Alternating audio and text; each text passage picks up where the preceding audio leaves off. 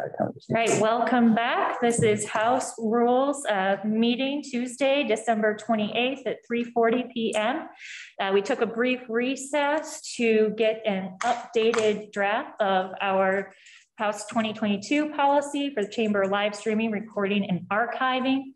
Members have the updated draft in their email and it has been posted as well. So we will have our clerk walk through the changes. Would you like me to share screen? Yes, please. All right, here we go. All righty, great. Let me just adjust the window here. Okay. Thank you. So at the top, it would just be entitled House 22 Policy for Chamber Live Streaming, Recording, and Archiving. And then I have only highlighted within the text where we made changes or where you had requested changes. And that starts on page 2 in the specific procedures in section A3 in regard to transcription. Chamber sessions shall be transcribed by Zoom closed captioning. And then we move down to 2B in regard to the newly entitled Protection of Live Stream Recordings. The new revised language would say live stream recording shall not be trimmed except that if a live stream recording contains non-legislative business and error or is otherwise required by law, parliamentary staff may request that Leg IT trim specific portions of the recording in order to remove that non-legislative business.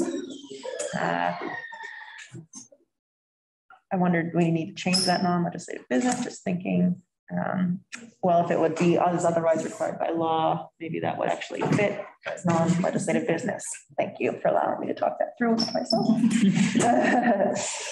Under 2, Leg IT would consult with the parliamentarian to confirm authority to trim. And then after the parliamentarian consults with the House Committee on Rules, if the parliamentarian conforms a third authority, Leg IT trims that erroneous portion. And then otherwise, no other changes to the rest of the document. Does that reflect what the committee wanted to see for changes? I'll give members just another minute to take a look and review. Do I see a question, maybe? Representative? Just a small one. And just, it says, let's see, section 1 that the parliamentary staff goes to IT, and then IT has to come back to the parliamentarian. Is there a reason why that the parliamentarian staff wouldn't go straight to the parliamentarian first and then go to IT?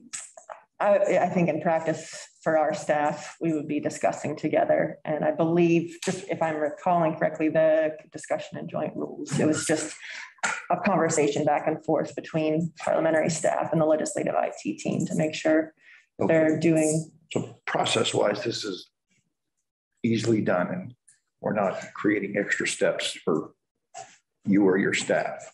I think we'd be fine. I think our staff would be fine. Very good. I'm sorry, what was the intention? Okay.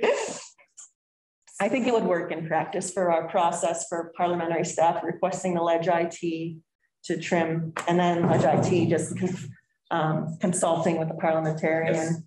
Yes. And then in a revised language, parliamentarian would consult with this committee and then confirm authority to trim. Okay, thank you. Yep, thank you. Thank you. Any other questions, points of clarification? Representative Donahue. Just clarification on the Zoom closed captioning, as we referenced, that's going to be an ongoing piece. And I just mental footnote that I think when we sort that out, we may want to look to something that creates a process that allows not editing, since it can't be editing, but footnoting of blatantly erroneous transcription. Like when I say I committed a robbery last week, and according to the transcript, you know, we'll need. Yeah, we're still going to need to work all that out. So adopting this by that understanding doesn't mean we're locked into it, because we can and change it down the line. Absolutely. This is evolving, and we do have at the top pending any further long-term. All good. Great. Any other questions? Great. May I have a motion to adopt the House 22 policy for chamber live streaming, recording, and archiving? So moved. Thank you, Representative Leclerc. Any further discussion? All right, seeing none, I'm going to call the roll. Just as amended. As amended. Yes. Yeah, sorry, this doesn't have the updated timestamp on it, but yes, to be clear, the amended version. Right. Representative Long. Yes. Representative McCarthy. Yes. Representative Bartholomew. Yes. Representative McCoy. Yes. Representative Leclerc. Yes. Representative Donahue. Yes. And I am a yes. The motion carries 7-0-0. All right, thank you for all your help and feedback on that. That is great. We have been working without a policy this entire time. So it's good to have a policy in place moving forward for this session. Now, next on the agenda, we have the follow-up to the joint rules meeting today about how we start the 2022 legislative session. There were some recommendations given, and our House Clerk has put those recommendations into a draft to get us started for this conversation. So what I would like to do is to have our clerk share screen and walk through this draft, and then we'll open it up to discussion. Sure thing. Thank you. One moment, please, while I pull up share screen.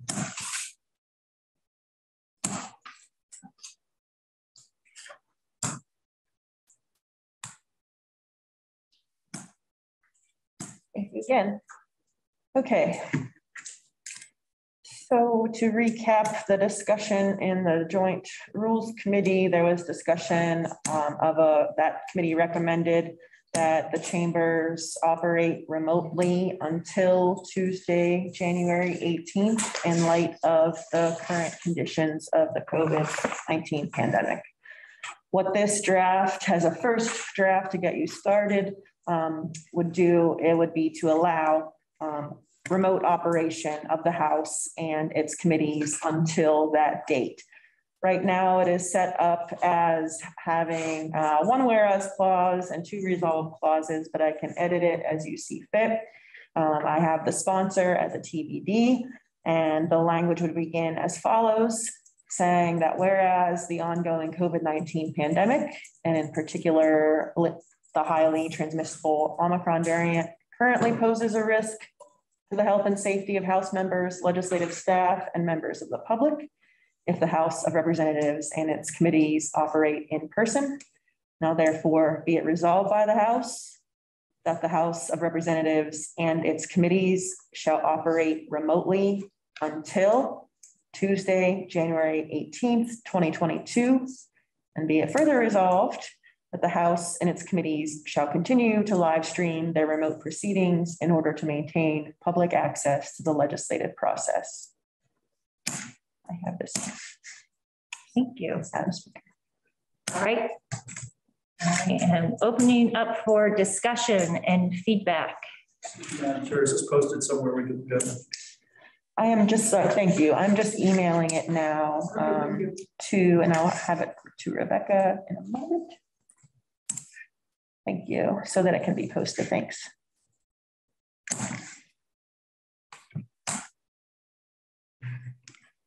All right, Representative Bartholomew. I think I know the answer, so I probably shouldn't ask, but just to be clear, we have to come back in person on the designated date to pass this resolution. That's correct. That's correct. But if we discover that we can't return in person on January 18th, we could make that resolution remotely. We wouldn't have to come back on the 18th to pass that. Is that correct assumption? We are going to be working with joint rules to ensure we have a plan so that there is clear direction and on how we're coming back on the 18th, which we would be having those conversations remotely. But then we would come back on the 18th to have that vote if we needed to have a subsequent. So if we can't come back after the 18th to in person, we would have to come back to vote this resolution? That's my question. Not if you did it the Friday before, right? Exactly. Yeah. I'm Well, making an that's right. Yeah. assumption. I Yeah. don't know if that's true. Yeah, I think. Yeah. Betsy Ann, did you have any follow? Okay. Thank you, Representative Brown. All right. All right. I'm looking down at the end of the table slowly. Do you have anything to add? Yeah, well, I was just going to. Go ahead. Did you? Sure. Yeah, a couple of things. You know, there's been a lot of talk about the need to do this, to wait 2 weeks because of this. I sat in on Senate rules, so I heard about the freight train about to hit and these huge risks. And I just want to point out that, I mean, this is pretty speculative at this point. I listened to the press conference this morning, and one of the things Dr. Levine said is actually the CDC has corrected its data, and the spread of Omicron in the Northeast represents 11%, not 30% of current new cases. I mean, so it's that fluid. It's substantially less. We don't know yet what's going to happen to Vermont, given its different environment, different vaccine levels, and so forth. There was talk at the last rules meeting about the fact that we really needed to look at it, assuming we were back in person, we needed to look for a trigger that would indicate, okay, here's where safety dictates that we shouldn't be coming in. And unfortunately, we don't have that today. But you know, that's the kind of thing that's when we talk about being science-based. Yeah. That's the kind of thing that prevents us from acting on gut. I think right now we're acting on the gut that there is a risk. And given the lack of trigger, I support the concept that we need to do that for a 2-week period. But I don't think we should be identifying and saying things that really don't have evidence other than anticipations or potentials. And I also think that, as was discussed at the Joint Rules Committee, we need to develop that trigger. As Representative Bartholomew was saying, well, how are we going to make that decision that, in fact, maybe it's not safe to come back? I don't want to see that being a gut again. I think it's really important to identify that in the resolution, that we are going to look to hear testimony as a rules committee and predicate that potential of a delay in return, not just on a new gut that, well, actually, we haven't hit a crisis yet, but it must be still coming, or whatever else, that we really do it on the evidence. In the last 2 weeks in Vermont, I mean, Dr. Levine pointed out, cases sound scary, but cases are not what actually represent anything we can go to the bank with, because cases don't tell us how severe they are. Cases only indicate how many people showed up for testing. What matters is hospitalizations. What matters is ICU levels.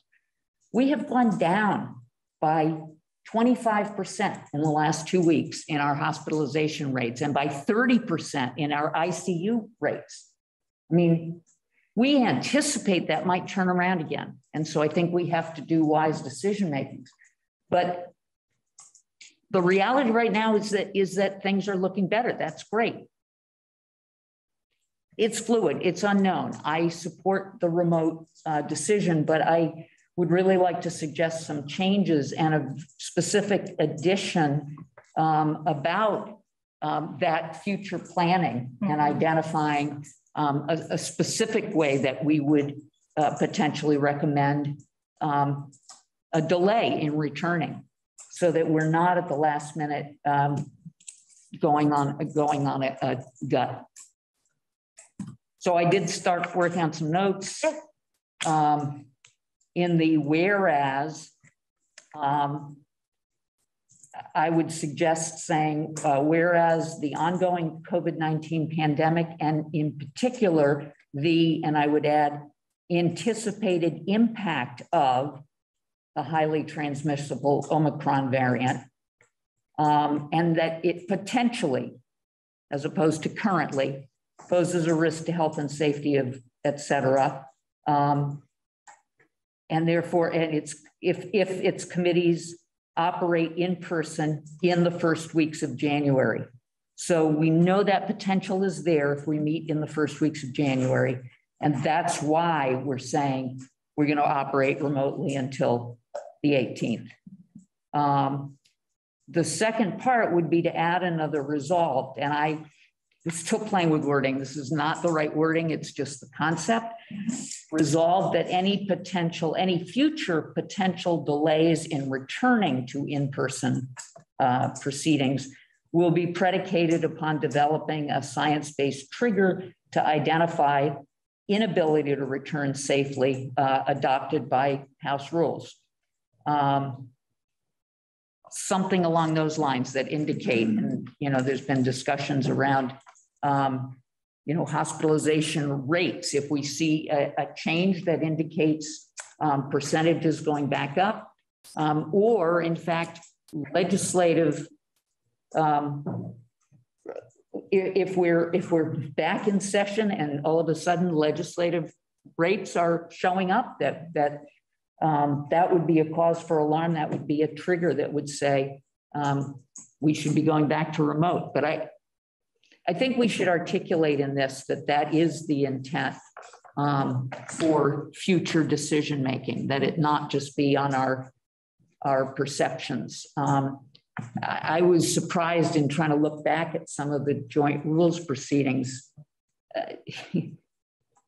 As much as we talk about science-based, there wasn't much testimony from medical folks or epidemiologists or any of these folks about what are the actual projections or risks of meeting in person. And I know I don't need to repeat this because I know everyone agrees. It really is fundamental to our process to be here in person. There is so much that we lose in every aspect of the quality of our work. So I guess that's it for now. Yeah, no, I appreciate it. I thought that was pretty clear around the trigger language. Representative McCarthy and then Representative Colbert. Thanks, Madam Speaker. So I really appreciate Representative Donahue's suggested changes to the whereas language. I think that is a little more accurate, actually. I'm a bit concerned about us moving forward and presenting a resolution that commits to a specific science-based trigger, not because I don't think we could potentially come up with one, but I think we've already said, both in joint rules and here, that we are going to take more testimony, that we are going to consider public health and safety in terms of all of the latest science that's available. But then on top of that, as the speaker said earlier, I can't remember in which context, but we have to look at the space that we're in and the unique things about us being here. And we are going to have to make decisions regardless of what trigger we choose. If we take a specific, whether it's ICU beds or whatever data point we choose, we're going to have to look at that through the context of whatever is happening at the point we're making the decision. So it doesn't seem to offer a lot of clarity to our colleagues and to the public to me to resolve that we're going to work on a trigger any more than it is for us to just say right now, we would like to have more consensus around what triggers our next decision point. But I just don't know that we're providing a lot of clarity to anybody by saying, oh yeah, we resolve to develop a trigger because I think whatever trigger we come up with, we're going to have a really hard time not saying, okay, yes, there's that number. And then there's the context of whatever new information we get. I mean, like I was a biochemistry major.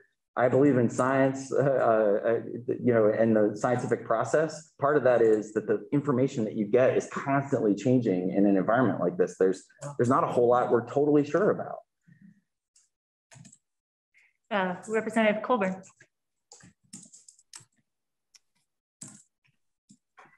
Thank you, Madam Speaker. And just want to say again to the Rules Committee, I really appreciate the opportunity to be part of your discussion on this. And two things I wanted to say. One is I really want to echo Representative Bartholomew's kind of questions about just getting to real clarity about whether this resolution requires us to come back on the 18th if we're in a situation where we think we need to extend the time period, where it's advisable to work remotely, and just trying to really add as much protection as possible so that we're not in that situation, or we're not in a situation where, yeah, I just think, so, you know, maybe that's as simple as Rules Committee, like putting a new resolution to the whole body before the 18th if you all feel that we need to extend this time, but that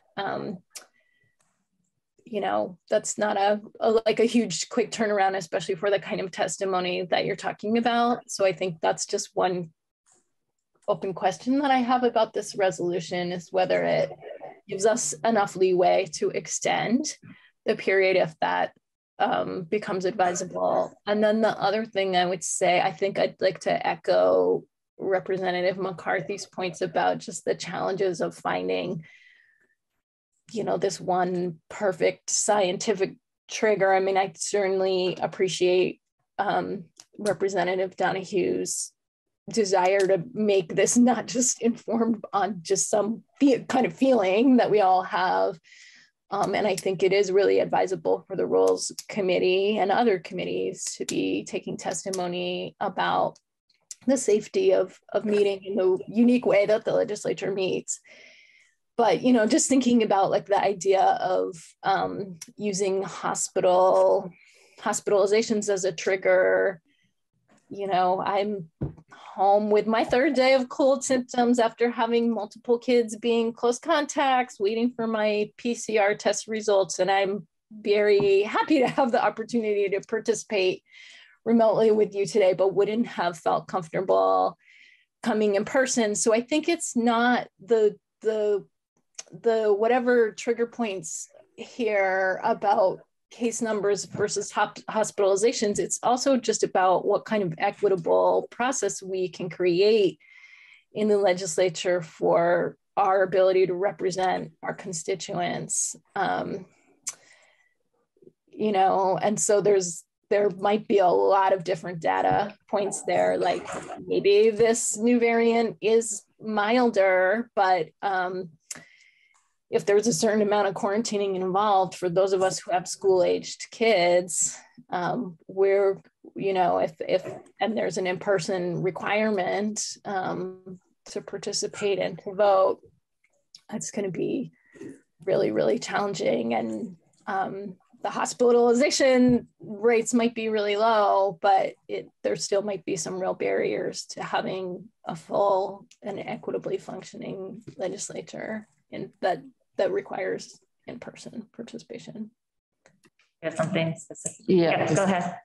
Just quick, in terms of the trigger, which, you know, I assume developing something that does take our setting into account. And I think this is potentially more a discussion about wording, which I said I'm not comfortable with my own wording, than the concept, perhaps. But I think, Representative Colburn, your comments, I think you were possibly mixing towards the end in particular, a little bit more, mixing up how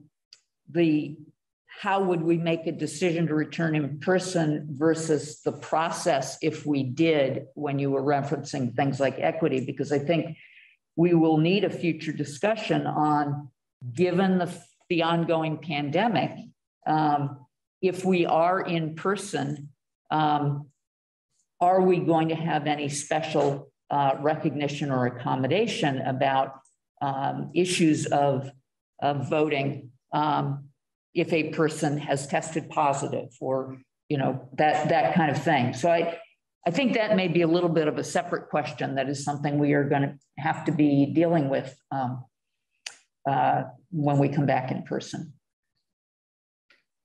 Representative Murphy. Thank you, and I appreciate the opportunity to speak because I'm not an appointed member of the committee, but I just want to speak for the 5 of us that don't have leadership and share that it was from everyone that raised their hand and spoke to me, there is a huge desire to be in that building. So I really appreciate what Representative Donahue has put on the table, and do feel that the 2-week delay is a hard stop, that we're looking at delaying 2 weeks. It's not, and then we'll decide whether we come back. It's that we are coming back in 2 weeks rather than on January 4th. And potentially there could be a world crisis that causes us not to do that. But the goal, the intent, not just goal, but the intent is we are back. And I just would put that on the table and appreciate that you all are looking to that. I'm just looking around. What I'm wondering is if we start with Representative Donahue's first ideas or amendments in the first whereas clause. So Representative Donahue, you have in the first line anticipated impact, is that right? The anticipated impact of the highly transmissible. Dan, did you get that? Okay. And then there's a second one? Yeah, the second one was replacing currently with potentially. Okay. And then the third one was if the House and its committees operate in person in the first weeks of January, or if in the first 2 weeks of January, if we want to be specific to what the resolution is doing. So. Okay. So we have an amendment on the table with these 3 instances. Have any feedback, thoughts? Representative Bartholomew. I'd like to speak in defense of the first clause as it's written. I see nothing inaccurate. I'm happy with the proposed changes except for the second one where potentially poses. This is saying the current pandemic and the Omicron, it's not potentially, it definitely poses a risk. And this says nothing about the morbidity or mortality or the severity of infection. It just says it poses a risk. It does, we know it does. So why say potentially? Can I respond? Yeah. It says currently poses a risk if we return in person. We had made the decision to return in person. And in terms of current data, the only thing that's changed is that there have been fewer hospitalizations, fewer ICU. So I don't see how we can say it currently poses a risk. We think it's going to. I'm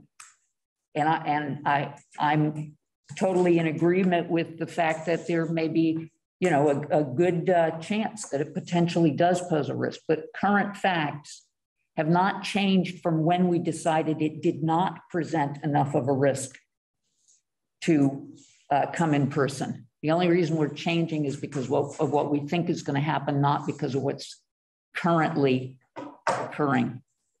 That was why I felt it should be potentially. And it's not that there isn't a current rate of risk, but in terms of the current risk, if we return, it has not changed from when we made a decision that it was acceptable in terms of safety to return. I would just say it still posed a risk. We were a calculated risk and we were going to accept so we could return. But every time we go out of the house, go to the grocery store, there's a pandemic out there and it currently poses a risk wherever we are, including here. So to say potentially just makes it inaccurate to me. Just that piece. The other 2 pieces you suggested seemed fine to me. What if we just leave it at poses a risk? Compromise there. Okay. Okay. Currently and potentially. I can live with that. All right. Great.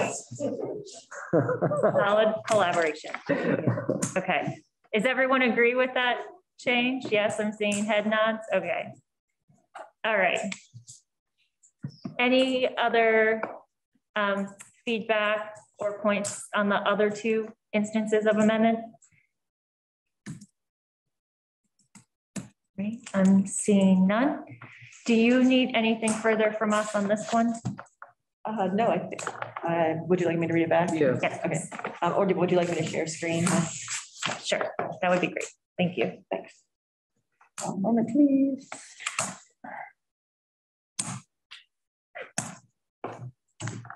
Thank you. So I've offer, if you're moving toward offering this, I've added the Committee on Rules as the sponsor, pending final approval. This new revised whereas clause would say, whereas the ongoing COVID-19 pandemic, and in particular, the anticipated impact of the highly transmissible Omicron variant poses a risk to the health and safety of House members, legislative staff, and members of the public if the House of Representatives and its committees operate in person in the first 2 weeks of January 2022. Great. Any flags there? We good to move on? All right, I'm seeing thumbs up here. Good? Okay, great, thank you. All right, so let's move the discussion to whether there is certain language around the decision of how we talk about a trigger or not trigger, or That's some new language. Okay, go ahead, Representative Donahue. I'm trying to play with it while listening. So instead of using trigger, which can be really hard on its own to say, what do you mean by a trigger? So resolved any future potential delays in returning to in-person will be predicated upon the Rules Committee presenting facts based upon testimony of, I'm going to write the words medical and scientific, whatever, demonstrating an inability to meet safely. So trying to make it that whole context of bringing in, science-based information that would demonstrate that we could not meet safely as an assumed component or a required component of considering delay. Again, I'm trying to get away from, what people feel or think and pull it into an actual assessment of the medical and scientific facts. All right, so let's talk about it. Representative Long and then McCarthy. So my concern is around limitations to what may be, which is already an unknown of what we're potentially facing. So I'll just throw out an idea that just popped into my head. What if the governor declared a state of emergency?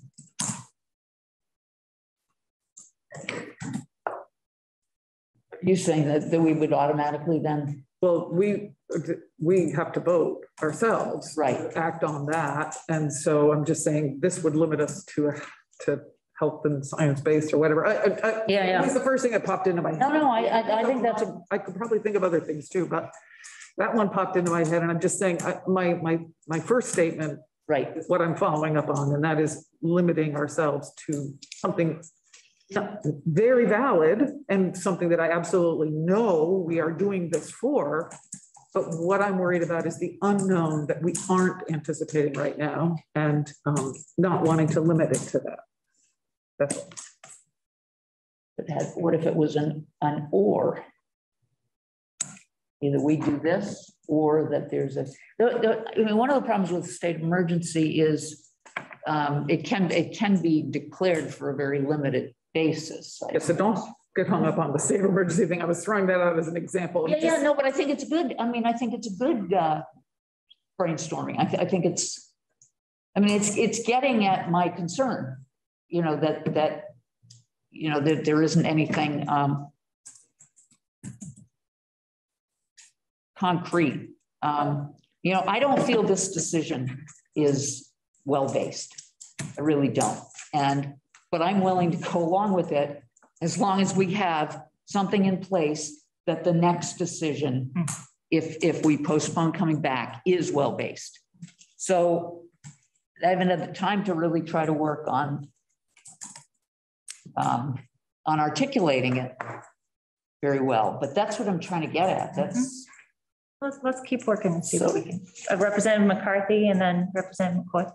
Yeah, I think we're all committed to making sure that when we have to come back together to make the next set of decisions, that we're going to use the best evidence that we have, and that we'll continue to, consult public health officials and experts. But I also was concerned, similarly to Representative Long, what happens if we adopted that proposed language from Representative Donahue, and then we have 20 or 30 legislators that tested positive and they're home, and we're making our decision based on our internal, if we've said the way we're going to decide whether we're coming back or not is entirely about the advice we get from public health officials about the safety. It might be safety for 120 people in the house to return, and then maybe we would all have to in person, and then we'd be denying those 30 people the ability to participate. This has changed to presenting facts to the body.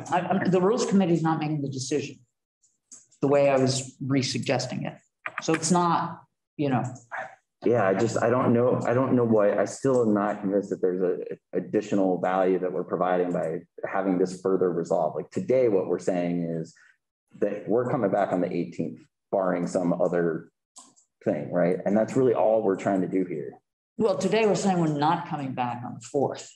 And I don't think we're doing it on the basis of any good or solid basis. And so if we're leaving it in the same condition, then I don't know that we're coming back on the 18th. Because we could make the same not well-informed decision. Representative McCoy?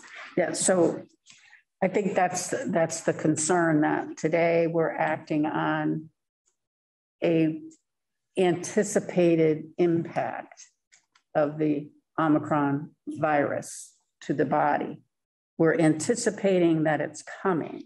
So I think what Representative Donahue is trying to say, come January 18th, we don't want to anticipate again. We want to have some type of a science-based thing that says, this is what we're going to look at, not some kind of anticipatory, well, we think it's going to come again. I mean, I acquiesced, as I've said to the speaker, that I will do it this time. But I think our concern is that we're going to continue to anticipate something instead of basing our resolutions on fact or some type of a, we're going to look at ICU numbers, or we're going to look at hospitalizations, or we're going to look at, members of the House and Senate to see where they are as far as how many have contracted COVID or not. Something that we're not always anticipating something, but base it on some type of knowledge, fact-based.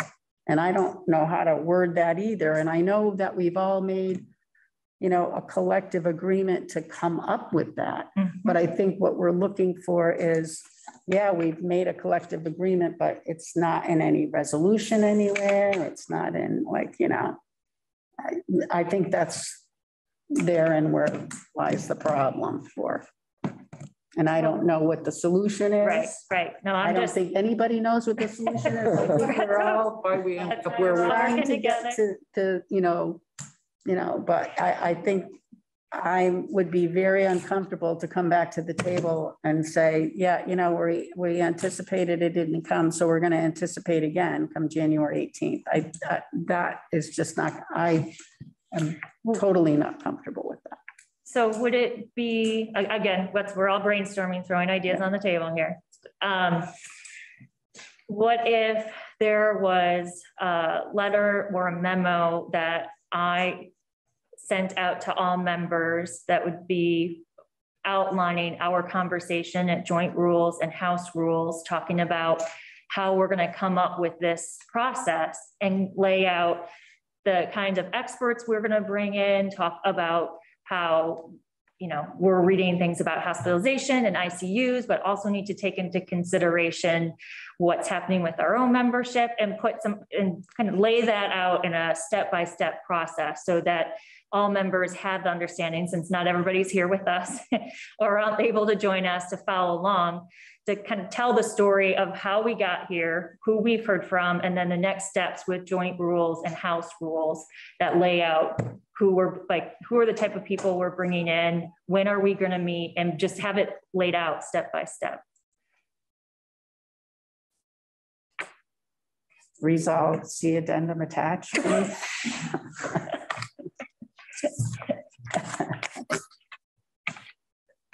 I would be comfortable with that, because that actually lays out in language really what we were discussing in joint rules, frankly. I mean, I don't think there was ever any anticipation of us just saying we may or may not come back. I think we said we were going to reassess, and the reassessment was looking at all of those things you just described. Mm-hmm.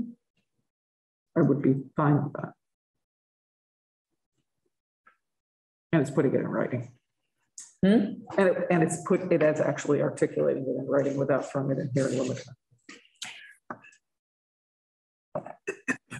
Well, Madam Speaker, I have seen the kind of memos you put out and the kind of detail and thought in how you have articulated steps and processes to members of the body.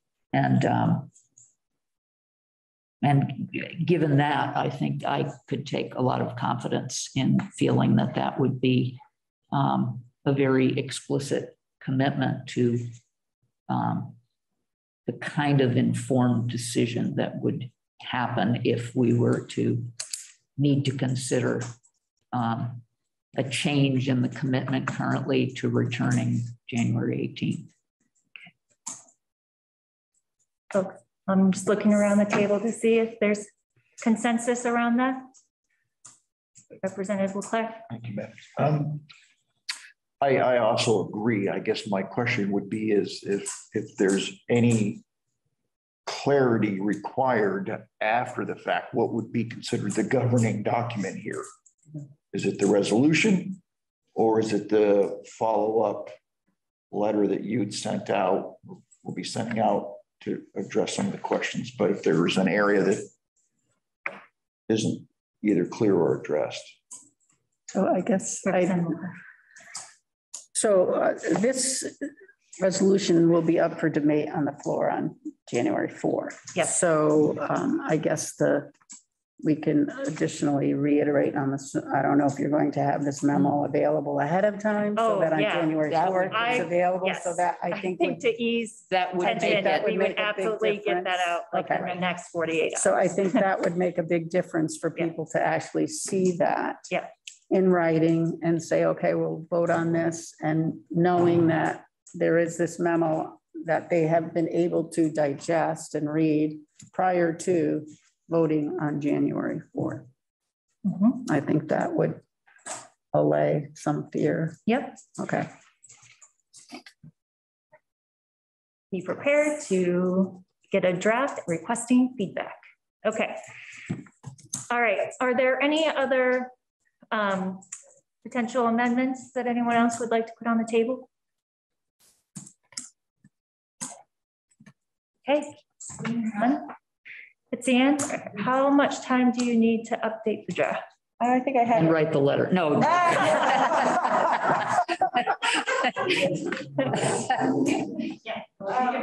You're on a roll. Want me to just share screen again? Because I have. Yes. Okay, thank you. Yes, please. Okay. Thank you. We are here on what's labeled draft 2.1, and it only contains the changes that you requested to the first whereas clause that we already discussed. No changes to those and no changes to the original 2 resolve clauses. Great. Any questions? I just want to make sure everybody's seen this, so I'm just going to give it another moment. Let you sit with it. And, oh, sorry, you all see it here on your screen. Okay. I haven't found it yet. Here we go. I got it. Okay. I got it too. The new email hasn't arrived. It just, I think. Yeah, take a moment. There we go. Does everyone have it? No. Okay. Not the new one. No, Okay. I don't have the new one. No, I haven't sent. I can email it to you. Yeah.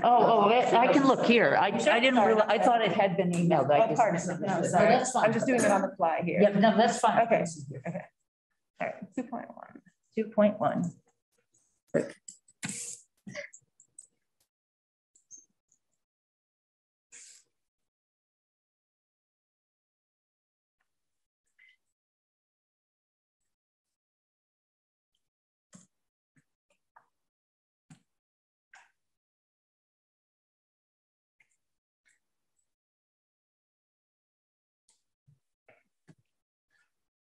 Right.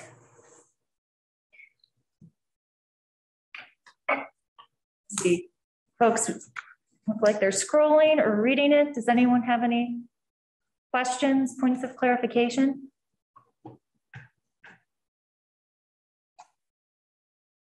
All right. So I just have one kind of.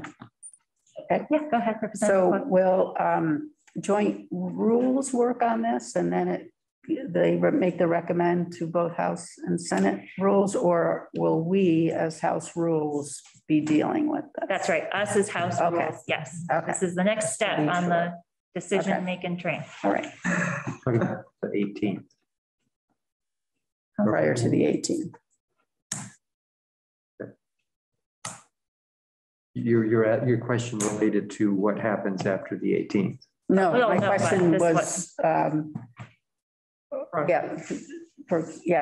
the 18th, would we be working on the memo that, we're looking for trigger, I'm going to use the word trigger, but we're looking. We'll find out we'll be working on. What the speaker articulates. What the speaker articulates. We will be the ones memo. working on that in the interim. House rules will, yeah. So we will work in conjunction with joint rules as well to make sure that we're all coordinating, but the entity that makes that decision for the House is House rules.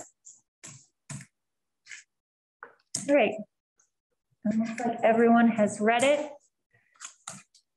I have a motion to adopt draft. Well, are we going to offer it by the House Rules Committee or? Oh, that's a good question. I made that assumption that was in the draft. Is that on the last draft? Our members? The last draft. The one you put up, it says. Oh, it does. Yeah. Oh, sorry. I'm just looking at TBD on. Right. Oh, sorry. And I did just email it to members just so you have it handy, but I can put it back on the screen. No, that's fine. I believe you. Okay. Okay. Is everyone Okay. good to go with that decision? I'm seeing heads nodding. Any objections? Okay. May I please have a motion to adopt draft 2.1? So moved. Second. Representative McCoy. Further discussion? Right, are members ready to vote? Okay. Representative Long? Yes. Representative McCarthy? Yes. Representative Bartholomew?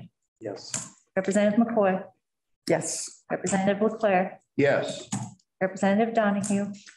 Yes, may I explain my vote? I haven't heard that in a while. A moment. And, I already did.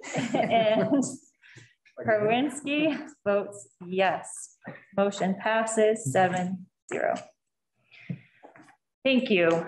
We just did a lot of work in a short period of time. Yeah. And we are on time, which I also appreciate. So members, I really appreciate your work. I will begin to work on that draft and we'll be following up with you all to get your thoughts and feedback to make sure it's clear as possible and detailed as possible. The goal will be able to get that out in the next couple of days so that folks have enough time with it. And we will, I will also in addition send out an update to all members with what happened today, with links to what happened and just some reminders for the upcoming session. So if there are any particular reminders that you want me to put in there, let me know, since I know you are all talking with your members a lot. And with that, are there any requests for further agenda items or any concluding thoughts before we wrap? Representative Colburn. I just continue to think, and I think it's going to be complicated. So I would just urge this committee to dig into the question of remote voting for when and if we have returned to it in person. And yes, to Representative Donahue's earlier point, some of my earlier comments about sort of how to conduct business equitably certainly got into that territory, but just in the absence of any policy on that, I think you're going to continue to hear concerns, at least from me on behalf of my caucus about this question. And it seems like a tricky one to figure out. So I just encourage you all to dig into figuring out that policy sooner rather than later. Any other thoughts or future agenda items? All right, seeing none, we'll adjourn and stay tuned for next steps. Thanks, everyone.